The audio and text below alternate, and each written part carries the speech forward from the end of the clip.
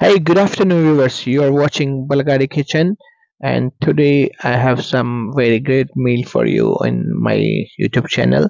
I'm going to teach you today how to make some stuff Nina Pita bread with some vegetables. This meal is very great and it's very delicious. For this, I'm going to use two pieces of Nina Pita bread as viewers, as you're watching our YouTube channel, and I promise you to teach you a lot of different cuisines from all over the world, from different food, and from salad, from soup, and from dessert, and from main course. So today I'm going to make you some stuffed nina bread with some vegetable, which is very delicious, and you will love it. You will don't forget to subscribe our YouTube channel, and please thank you for watching our YouTube channel. For this recipe, the ingredients are pita bread nina, two piece mushrooms, some coriander leaves, some salt, a red onion. I'm going to use emmental cheese, mix color red capsicum, some of garlic, black pepper, and samak powder, olive oil, and HP sauce. So before we start, uh, I'm going to put my Nina pita bread in microwave for at least 1 minute to make it soften, and because it's already frozen. So let's start with our ingredients. Start cutting with some slice of red onion, and then I'm going to cut my mushrooms also in same way, slice cutting mushrooms. After that, I'm going to slice my garlic also in slice. I'm not going to make it chop, I'm going to make it slice. I love garlic in my cuisines. And then some roughly chop coriander leaves, not going to chop, just fine chop, just roughly chop.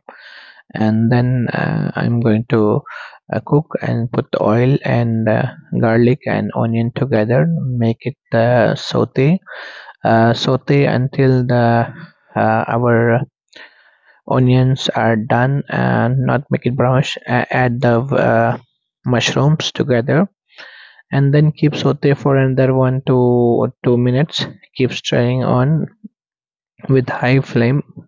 Then I'm going to add my bell peppers, which I cut already in julienne. So then keep stirring for another 1 minute until our vegetables are cooked. Keep stirring, and then I'm going to add our spices one by one. So first of all, I'm going to use my HP sauce. So here you go, HP sauce. Cooked nicely again, and stir, keep on stirring. Then I'm going to use my black pepper. Look at this black pepper. And after that, keep again stirring. I use my samak powder and salt also. Then keep stirring for another some minutes, so until it's you will feel the aroma and it says our vegetables are done. Then in the last, I'm going to add some coriander leaves, so it gives you more aroma and give you more colorful. And then I'm going to cut my nina bread into half with the help of knife. Cut into half from this way, or you can shape it on different cutting.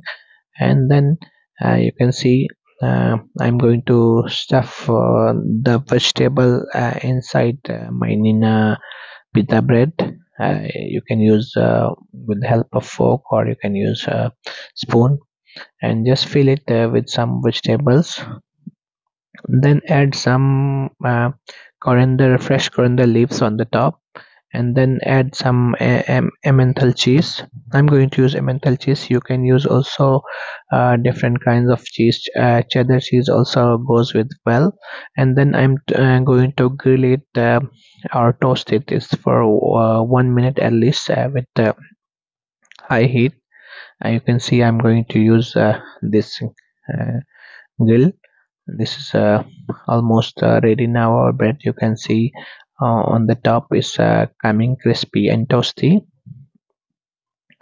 And then I'm going to cut my bread into uh, different sizes. You can make it in three half, or it's up to you how you're going to serve it, how you're going to take bite sizes, whatever sizes. And then I'm going to arrange in my platter. Look at the stuff, beautiful stuff.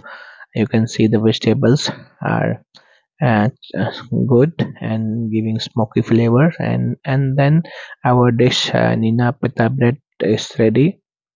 I'm going to serve with this one with sweet chili. It's very good. Goes with sweet chili. You can use any other salsa, any other sauces also. So don't forget to subscribe our channel. Keep watching our channel. Please subscribe, share to friends and family.